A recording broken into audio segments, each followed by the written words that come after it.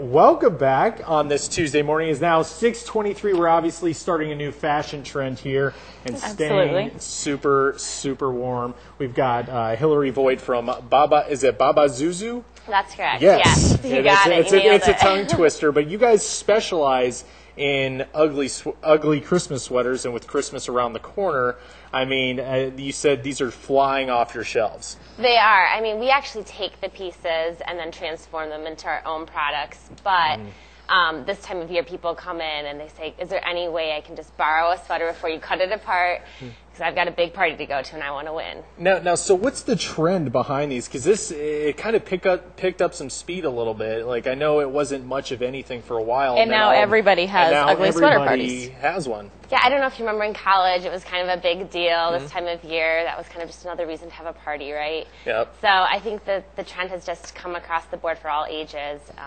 and everybody wants to have their hand in another seasonal, festive, dress-up party. So even though we look ridiculous, it's fun. Ridiculously awesome is what we look like, and I haven't worn a turtleneck in a while. This is snug. A little itchy. I'm not gonna lie, but so now before you guys got wiped out, I mean, how many did you have?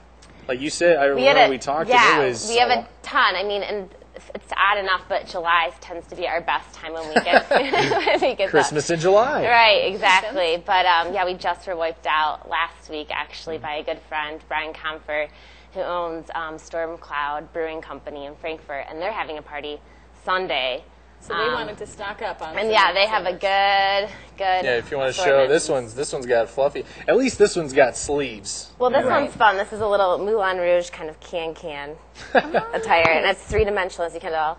And then in the back, the party does not stop. It's like the mullet of a Christmas sweater. And you know what would make this sweater? I wish I had time. Is to not wear a shirt under this. Right. This would just, I mean, that'd be great. Definitely the nice sweater vest. Someday you could wear it. Yeah, seriously.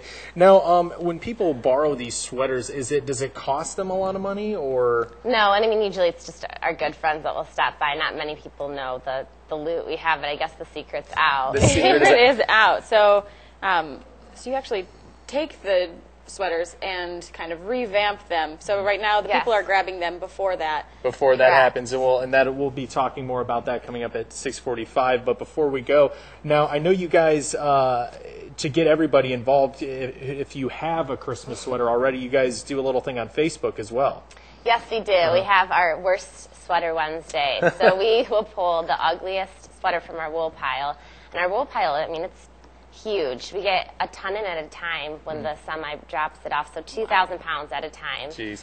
We save 4,000 pounds of wool from going to the landfill each month. So we have a huge assortment. And where can people go real quick to your Facebook page? Oh, to our Facebook page? Yeah, if they go to just facebook.com/babazuzu.com, which is BAABAAZUZU.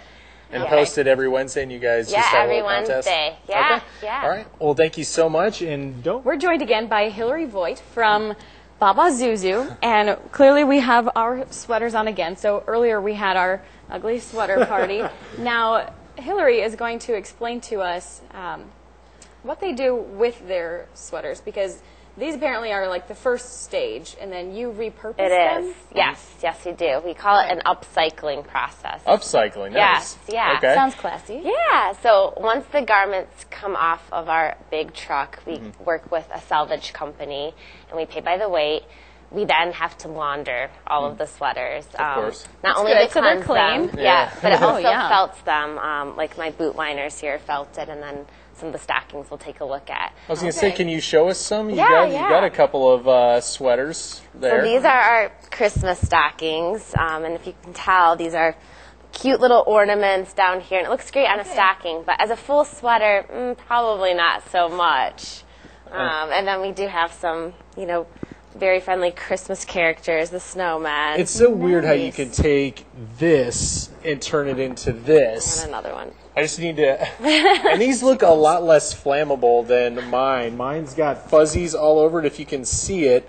So I just recommend, if you're going to wear some of these sweaters, to stay away from open flames. Yeah, you have a very textured piece on. Right? Now, how much does something like this end up costing?